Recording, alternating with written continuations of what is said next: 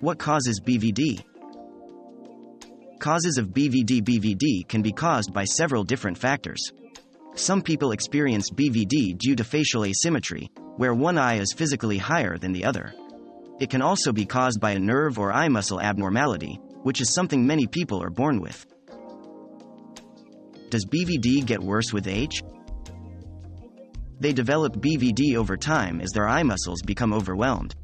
While this can occur at any age, many people experience worsening of their symptoms around age 40, which is when the focusing portion of the visual system begins to decline.